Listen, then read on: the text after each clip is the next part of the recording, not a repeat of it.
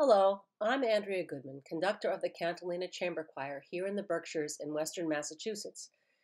On Talking Choral Music, I introduce you to people from the world of choral music, some well known and others you should know about who are doing amazing things. In this episode, find out what it's like to sing in the Metropolitan Opera Chorus, considered by most choral singers to be the greatest job on earth. Today's guests are Kurt Phinney, who is a tenor and the chorus's manager, and Sven Leaf, who retired after a 30-year career as a baritone in the chorus. They have a few amazing stories to share with you today. Thanks for watching, and please click on the subscribe button so you won't miss each new episode.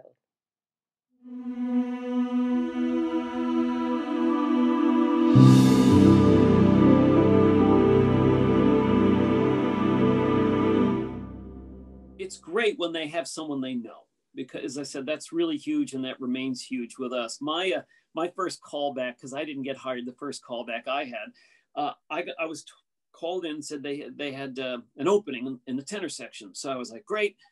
They wanted me to come and sing for it, so I did, and I sang an aria with 10 high C's. It was from Cenerentola, and it's like high C, high C, high C, high C. I'm gonna show them every high note I've got, and then when I finished, they said, well, that's great, but this is a second tenor position. Oh, no. And I was like, oh, great.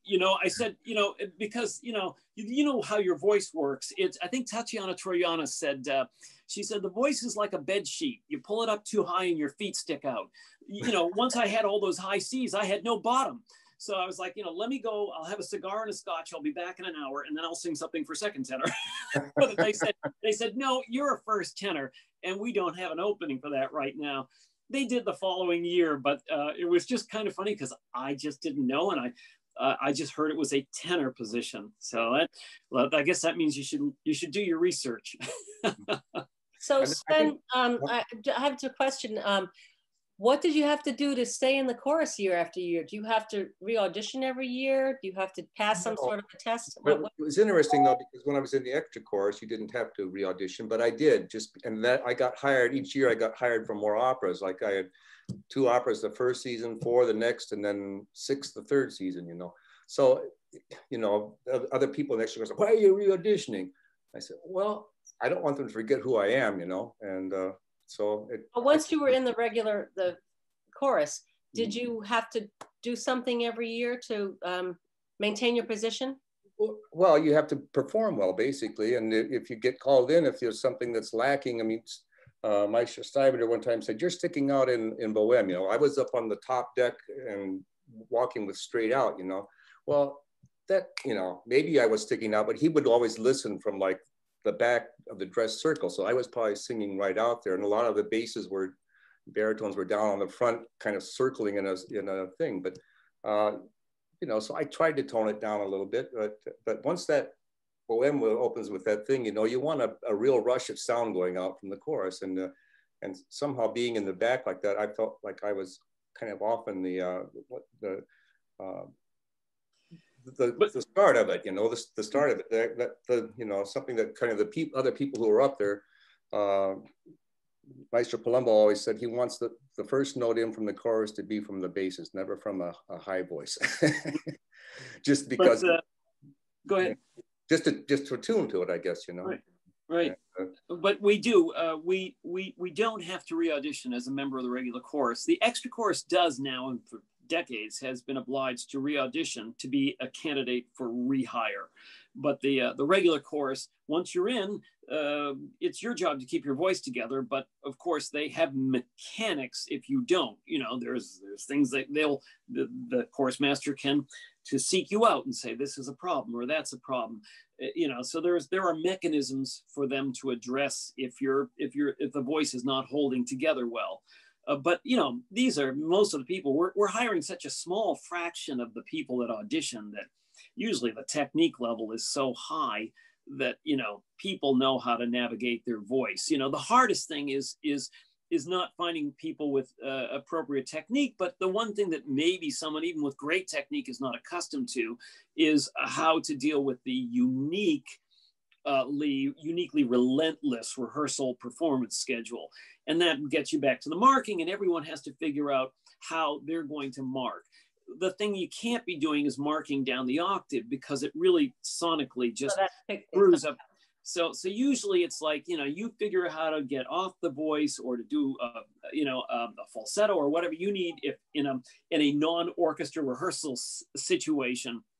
Obviously, when the orchestra is there, they need to balance the sound. So you got to sing it properly.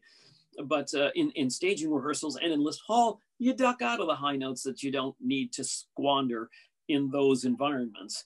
But you don't, as I said, don't sing down the octave, because it just screws up the fabric that the chorus master is listening to and trying to assess. But there must be a few singers who don't want to admit that they're beginning to age out, or the vibrato is starting to slow down or stick out, or, you know, there are rules and regulations around that sort of thing. No, there's a clause in the CBA for vocal deterioration, and it's a 2-year process that basically says if things aren't good, then you get a notice of warning, and then you have 6 months or something to address it. That at the end of that period, the chorus master has to then say it's okay, or they issue you a letter of vocal deterioration saying that it's not okay, and then you can then contest it. And there is a panel review where you do if you want, you do an audition in front of a panel of 3 people, one from the Met, one from outside the Met. And then one from labor, one from management, and one third party. And then if you pass that, then you remain in the course, and it's over. You're still in the course. And if you don't, then you would be done at the end of that year. So it's a 2-year process of evaluating. It's rarely invoked. It's, you know, and as I said, for the most part, we have such strong singers that there isn't any need to, you know, so. 36 years in between extra chorus and regular chorus, I think it was invoked maybe 3 or 4 times, you know, and sometimes it might be done when you don't even hear about it. If the person who's doing it keeps it to himself, you know, you might not even know about it. But and I think it's type of a thing. I mean, if chorus master really wants to get rid of you, he can arrange an audition for you that he knows you can't, you know, you won't make it through, you know, because you select, I think, an aria, and then they select an aria or whatever, you know, but it's kind of to show the full range of the vocal part you're singing. And I've never presided over or been privy to the process. Yeah, nobody wants to do it, because, like, you know, the Met will get somebody, you know, or somebody from staff, that's okay. But then the person who comes in from outside, you know, the unbiased person, he doesn't want to go in and you know, maybe he's a coach, you know, and go against what the Met wants him to do. You know, it's difficult position for that person. And of course, the AGMA or the other representative is going to try to make the best you know, case for the person singing that they can. You know, it may not be good. You don't want to, you know, you don't want to be like just say something totally wrong or inaccurate, you know. But so but it's, you know, it's not a common event. As I said, I've never really observed it because I'm both a member of management and also still a full-time singer in the Met Chorus. Mm-hmm. So because these are my colleagues, I don't want any part of it. I'm not going to pass judgment on them. I'm a business manager, so I just deal with my colleagues. I'm just dealing with the payroll and the rehearsal schedule and the budgets and things like that. But everything that's artistic, that's an ultimate artistic decision, is going to fall with Palumbo, who is the current chorus master. So how many singers would you say get accepted in the regular chorus, and how many get into the extra chorus? Or, you know, well, there's got to be very few, because that's right. For the regulars, if I had to average it out, I'd say no more than 2 a year for the regulars. And it might be, you know, 1.5 a year or something like that, you know, that in terms of turnover. For the extra chorus, it depends. The extra chorus has a clause in the contract that says if they were in the previous iteration of a returning production, let's say we did Aida 2 years ago and you were in it as an extra chorister and then it comes back, you get first consideration, which really means as long as you're in reasonable vocal shape, you're going to be put back in it. And so how many spaces open up depends on how many people don't come back, don't re-audition for the spot that they formerly held. Or you're doing an opera that you haven't done before that involves extra chorus For example, last year we did, 2 years ago, I guess, we did Porgy. Well, Met hasn't done Porgy in quite some time. So so we had suddenly 60 openings, you know, because it was 30 men and 30 women. So really, you know, it depends on what the repertoire is for that season. This coming season, we're going to be doing Meistersinger, Boris Godunov, Turandot, Don Carlo, Eugene Onegin. All of these involve extra chorus. So there's a number of opportunities. Several of those are big operas. Meistersinger and Boris Godunov, you know, have a fairly hefty extra chorus.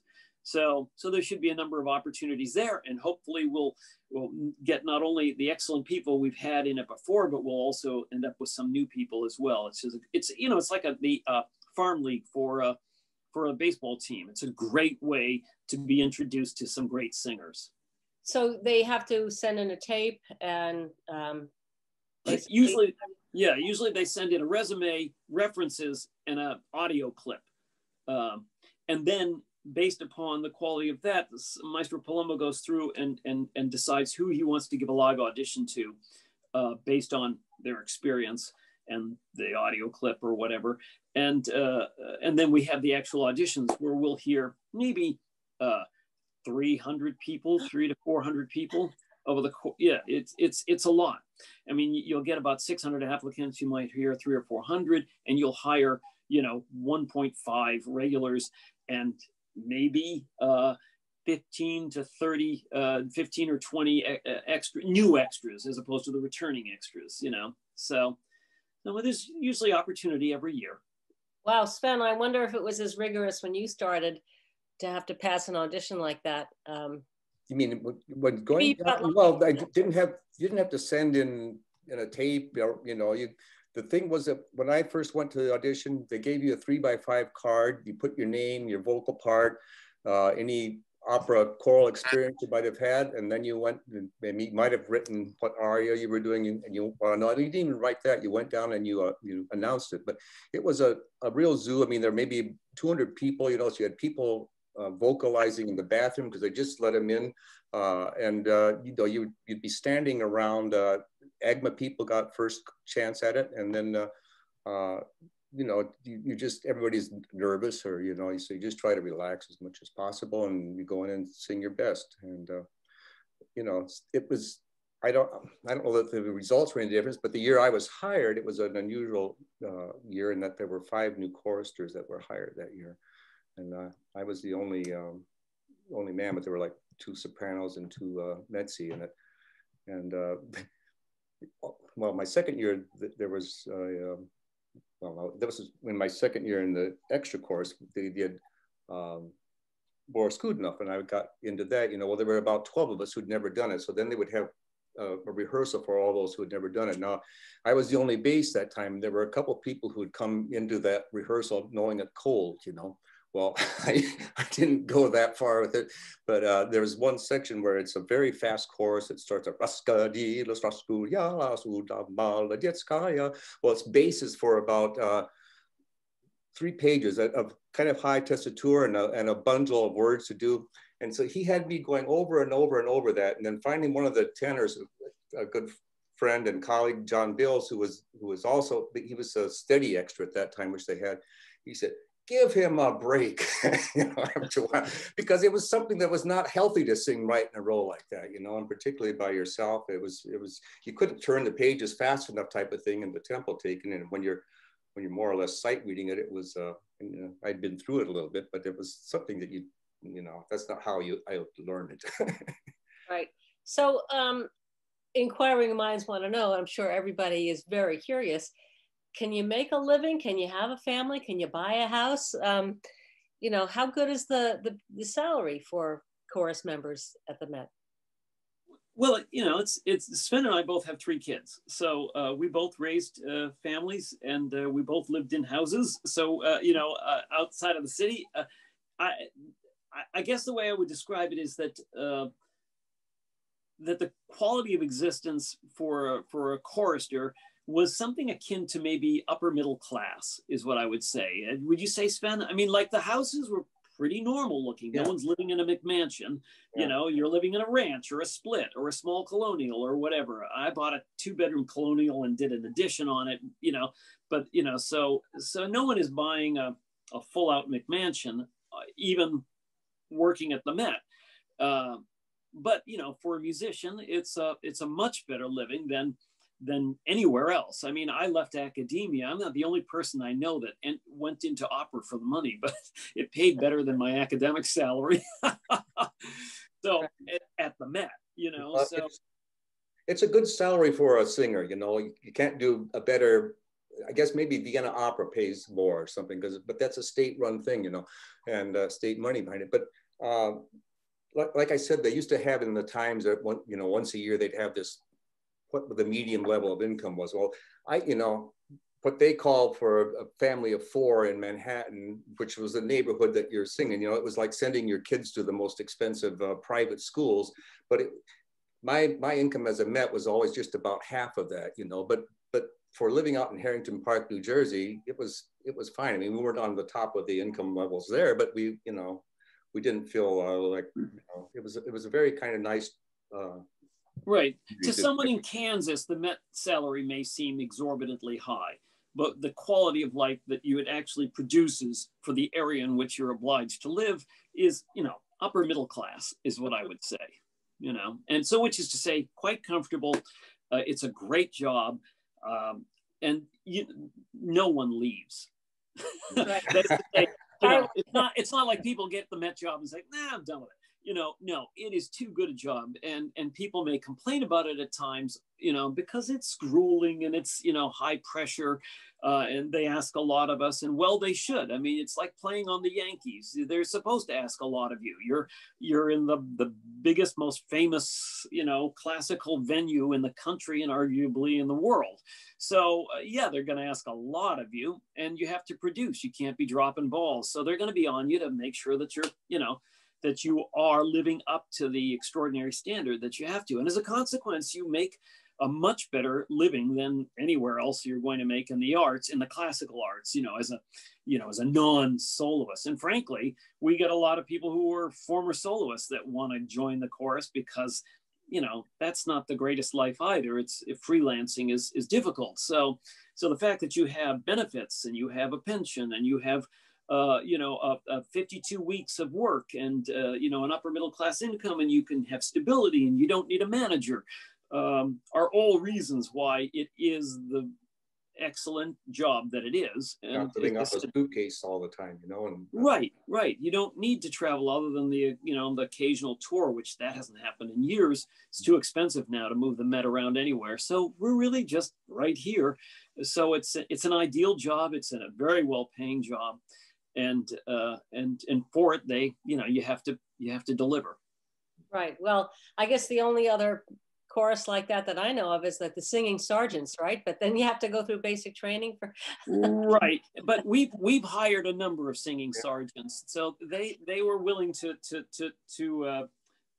pass on that career, and the Met is probably going to compensate you. I mean, that's a great job, and I have nothing but respect for it. And the people we've gotten who were a part of it were all great choristers, great singers, but more likely you go from singing sergeant to the Met than the other way. Right. I would think. Dozen, you know, that came from the singing sergeants or some. Dustin, you know, he was in the Navy iteration of that. Yeah. So Sven, I'd just like to ask you in the last few minutes, if you had to pick one story from your career, falling scenery, the show almost didn't go on, last minute unexpected changes, what would that be? Can you give us one memory that sticks out? The one that is an embarrassing one was the first night in Japan. I forget which city it was in, but we were doing Rigoletto, and there was, you know, it was the open seniors party, and I had this heavy cape on. And my staging was to go down and pick up a ballet girl who was in a long, big gown, you know. Well, she has to gather her dress up, you know, to keep it off the floor. So I pick her up and she hadn't done it. And I didn't know until I had to carry her upstage about 20 feet. Well, I was walking on her dress and we both fell down right by the prompter's box, you know. It's kind of hard, you know, it was hard to kind of, you know, make something good out of that. But you know, we hammed it up a little bit and managed to go on, because I had to go to another partner right after I'd dropped her off somewhere. You know, it was. I see. And Kurt, I'm sure you have a million things. Well, yeah, I mean, my most memorable night was actually just my opening night. And it was memorable not because anything particularly funny, but actually just because of something spectacular, which is to say that my opening night, they did Pagliacci and Tabarro. It was a double bill, Il Tabarro and Pagliacci. And the singers were Teresa Stratas, who was spectacular and a legend, and Placido Domingo in Il Tabarro, and Juan Pons as the baritone in both Tabarro and in Pagliacci, and Pavarotti in Pagliacci. So you had just these luminaries. And so that to me was perhaps the most exciting thing, was to start my career with those kind of luminaries, you know, on the stage. And especially Pavarotti, who I, you know, my first rehearsal on stage with him, he was doing Canio and Pagliacci, and he has a big opening aria. He rolls in on a wagon, and the awning on the wagon goes up, and he starts with his big opening aria. And I was standing just a few feet from him on the first main stage rehearsal, and I was just floored by how loud it was. And this was the thing that surprised me, because Pavarotti, you know, you think of, oh, he's Nemorino, and there's a lyricism to his voice, but my God, it was huge. And I think that's what made him the vocal freak of nature that he was that it was so big and yet still beautiful. You know, he was bigger than I thought. You know, I thought I'd see a short tenor, and he was like 6 feet, you know, and had a head and a barrel chest. And so that all of the dimensions of him, you know, and that's the other thing you'll notice in Met soloists, that they're all giants, you know, typically. I mean, you have the exceptions like, you know, von Stade or something like that. But for the most part, you know, the Met soloists, you know, when they walk in, you're always looking up. Yeah. You know, and talking about Teresa Stratas, you know, I always preferred being with a singer like that, who was also an excellent actor, you know, and you know, that made the show as far as I was concerned. Yeah. And then like another soprano was Hildegard Behrens, who, her voice was not the prettiest, but you know, when she did Maria in Wozzeck, you know, or did even the Wagner, it was special, because she really had her heart and soul in it. And that was another thing that was good. Like we did a lot of Otto Schenk operas, or before he was the stage manager, producer, production, you know, and they were always beautiful, realistic sets. But he always gave the chorus kind of, he wanted you to not be talking at all, but he gave you flexibility. Like we did Parsifal, and he came from a comedic background in theater, and he always wanted to find a spot for humor. So, you know, we would be doing Parsifal and act like we're laughing our, you know, our asses off. You know, when somebody came in, I forget who it was, one of the very serious characters, you know, and they take up the shroud over whoever, who was that baritone that we're following around? Fortis and his father. Yeah. Peterel was the father that's dead. Yeah. Well, they take that off, and he wanted us to just groan like, ugh, you know, you know, we're the Holy Grail, or Knights of the Holy Grail, walking around and chasing this, and once it gets there, it's not a pretty sight. Yeah, Schenk was a great director, did fabulous productions, and he was very funny. Great, and he would act out things for us as demonstrating how he wanted things to be handled. So an excellent director. Mm-hmm. I can't imagine the amount of repertoire, trivia, and opera you must have in your brains. You know, you can do that little quiz they do at intermission and never fail, because you have we could bore people. Everything. What's that? I said we could bore people for hours with our story. There are some people in the chorus who have these phenomenal memories, you know, Kurt's probably one, but you know, once it's there, like Maria Dinaldi was one, you know, she could, you know, anything that had happened in her brain, she could bring it right back, you know, and you know, that's a wonderful gift, but it might not be so good to live with, you know. Well, it depends on if she remembers what she had for breakfast. You know, she could probably tell you, you know, and then in 1967, what she said. Right. Or what happened in particular in some opera then. So this you have the greatest job in the world. This seems like, both of you. Everybody. Most definitely. Yes, I think so. Well, Well, that's great. And I see upcoming that the Met has a lot of things planned. Yes, we have a lot of things coming up. I think it's going to be an exciting season. I think Meistersinger is always an exciting event when we do that at the Met. Of course, Porgy is coming back, which was a huge hit. And there's another new opera being done called Fire Shut Up in My Bones by another contemporary composer. So it's going to be an exciting year. And I think everyone, God willing, we're going to have a vaccine that's out and that is going to make people safe and comfortable to go back to the theater, because I think everyone is desperate to be reunited with the arts in person. Oh, yeah. So I want to thank you very much for participating today. And this will go down in the annals of history as a more interesting chorus conversations that we can have, because most people don't get to see the inside view of what goes on. It's just it's incredible what's required. And now, of course, all of us watching, listening, have not that we didn't appreciate this before, but now especially a newfound appreciation. So thank you for having us and giving us the Thank you. opportunity to describe what it's like at the Met. It is the greatest job in the world, and I count myself blessed every day for having landed this fabulous job. If you like this video, just click the button below to subscribe, and thanks for watching.